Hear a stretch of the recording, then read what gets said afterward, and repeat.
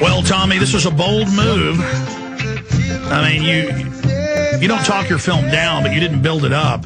I mean, this is a film that's got Scorsese in it. It's got Rick Linklater. It's got you. It's got Stephen Prince in it. And the amazing stories. I mean, this really was the road manager for a bunch of big rock bands and people. And, you know, and it's just incredible stories. What people don't know is that a lot of the stuff in the American Boy he did in the 70s with Scorsese, which is just a documentary with him talking, that's cut into your film, is what ended up in the first cult classic, Pulp Fiction. Tell those stories. Well, you know, the scene where they put the adrenaline needle in the girl who ODs, you know, probably one of the most memorable scenes of the movie, was almost taken verbatim from the documentary. And one of the most memorable scenes in cinema. Yeah, and you know, that happened to Stephen Prince. He's the guy who put the adrenaline shot, you know, into the girl's heart and saved her life, basically. And of course, we used a scene almost verbatim in Waking Life. You know, so he has a really memorable scene in Taxi Driver. You know, he just had a really profound effect, I think, amongst the sort of independent filmmakers. And I sort of really wanted to make this movie and kind of really expose that and show people, you know, how much influence this guy really has had. Plus, he's a really sweet guy and he's a really good friend. Well, you know why he's why he ended up being successful in film and working with Scorsese and others is he is a really interesting person. I mean, you meet these people who are so original, flat out dynamic, and Mr. Prince certainly is that. You want to just briefly tell the story for people that haven't seen Waking Life with, you know, him shooting the guy in the chest? Yeah, well, it's actually a true story about somebody who was trying to rob him when he was working at a gas station. This is when he's gone off heroin. He's no longer doing the road managing. And so he tries to, you know, get out of there, go to upstate New York. He's at a big gas station. Yeah. And it turns out that it was an escaped convict, you know, that was going to, I'm wrong. He moved out to the desert by California. Go ahead.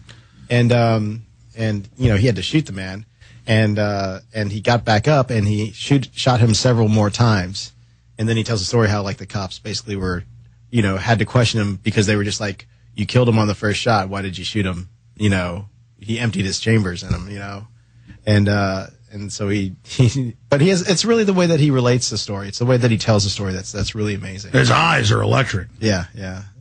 Big eyes. But I think like American Boy, you know, hadn't been seen, and you had to get these bootlegs. I mean, when I first got it, it was a VHS tape, several generations, really scratchy. And that's the way like most people seen it. Now it's up on YouTube. You know, you can just go type in American Boy, Stephen Prince, and you can start watching that. So, in fact, pull up American Prince, Stephen Prince, or pull up American Boy, Stephen Prince, and just roll some of it in the background without audio while we're here on PrisonPlanet.tv. Yeah, do that.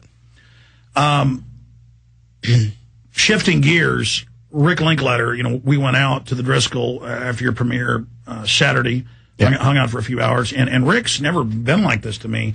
I mean, we talk about politics, we talk about technology, we talk about all sorts of stuff when we hang out. But he came over to him with a hand. He said, "Listen, I want you to come see this. This is my best film. This is my best work." And he was like really excited. And I thought, wow, Rick's never acted like this before. So I went and saw it today, and it blew me away. It's not because I know Rick or whatever. I mean, I was really watching it objectively. I think this is overall his best work. Yeah, and you know, I can't wait to see how the rest of the public's going to react to it.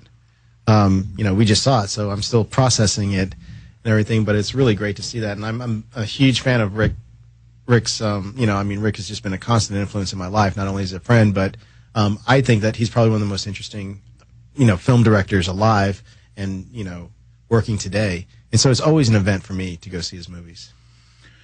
Well, it was just great to be included in it. And a secret sneak. I mean, this was not advertised. Only, I guess that's because it's so long until it comes out, 4 or 5 months. October, did it say when it's going to come out?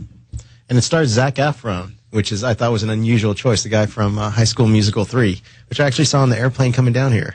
Well, the guy that plays Orson Welles looks just like the young Orson Welles. And he acts like him too, right? I mean, he sort of has that gravity and that magnetism. But he's not the only amazing actor or actress. I mean, all of them do a fabulous job like they're not acting. Because, you know, I mean, even great films, there's one or two people who really don't carry it off. Rarely, at least in my opinion, do I see a film where they all you are transported, to 1937. Right. Yeah. No, it was a fantastic experience. And it's also somewhat tragic, but then it's okay. Yeah. I mean, it's again, it's always, I think the interesting thing about Rick's films is they kind of go along these strange lines, these margins, and it's always the people are always traveling along those margins. We'll be right back with Tommy Pallotta, award-winning filmmaker, producer, director. Well, I got about 26 minutes left with Tommy Pallotta here in studio with us in Austin, Texas during South by Southwest. Tommy, what is coming next for you? I know you are, folks, Tommy hasn't just made a lot of successful movies, directed them, produced them, been in them. He also, first thing you did was quite a few very successful MTV videos back in the day. You've done major commercials. You've consulted for one of the largest corporations in the world, but you don't like to get into that. You have, right now, you're designing museums around the world.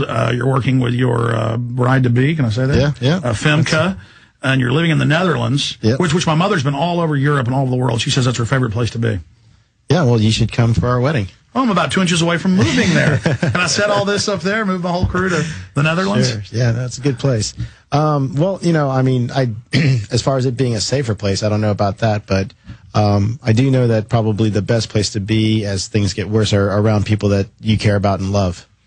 And so that's where I am right now. And I do want to say that one of the greatest pleasures I have living there is that I listen to your show daily through my iPhone. And it's amazing. And I know last time we were here, we talked about doing an iPhone app specifically for the InfoWars, the InfoWarrior app. And I was wondering whatever happened with that, or has anything happened? When you mentioned that, we probably had, no exaggeration, more than 50 people. Then 50 groups. Then I don't know how to wade through it.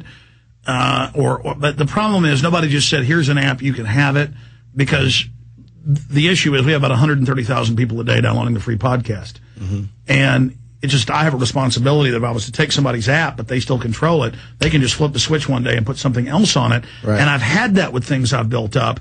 As soon as people figure out that they can't, not that I'm some big shot, but that they can't get through to me at my office, they will go attempt to take it over.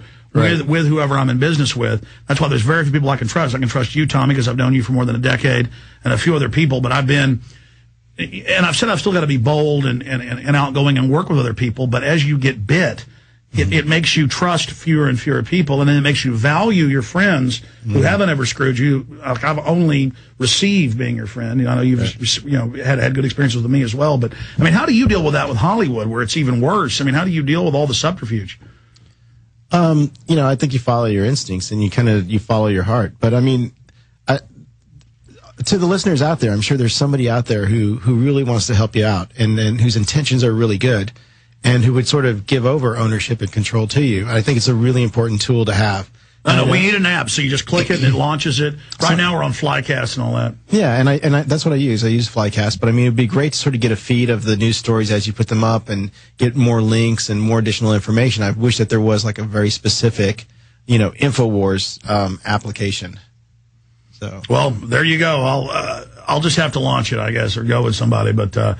Folks, I know that there's somebody out there listening who can do this and who can make it happen. And if there's anybody who's listening who's wanted this application themselves and has the ability, if I could program, I would do it for you. I promise I would be the one doing it. Well, with us, it's all been an issue of funds. I've now got two main, full-time IT guys. We've got a consulting company, and we are looking at the apps. I've just been kind of the last 3 months only doing Obama deception. Yeah. And so I haven't been able to make decisions on that, but I'm glad you keep bringing that up because it is important. So how is Obama deception doing? What's been the reaction so far? I watched it on YouTube myself, so. Well, give me your real review of it. It's my own little film book style, but. I think it's great. The really amazing thing that, I've noticed because I watch all your films, is that it almost seems like it's a constant, thread that runs through your movies. And each time you're kind of refining your ideas and your thoughts. So the films are chapters, like in a book. Yeah. And it's really always great to be on that journey with you. I feel like as you're investigating and you're learning, that we're along that ride with you. And I think that that's a really amazing thing. Well, I appreciate that, Tommy. I hate here talking about myself, but, you've been watching that progression, and I hope it's getting better. We can make even better films, if I wasn't focused on on other energies and other places and other issues we're having to deal with. But I would call you a real progressive, a classical liberal, not the mainline fake corporate liberal. You very early on, before Obama was even elected, you weren't obviously for McCain, but I remember you saying, I got a bad feeling the way the media is covering him, what they're doing with him. I think he's going to betray people. And that had some input on me deciding to make the Obama deception. I mean, why did you, and now it's being proven, correct, and he's in the news today saying, yeah, no rights for detainees. It's all continuing, more troops, hiring nothing but lobbyists. I mean, why early on did you not trust Obama?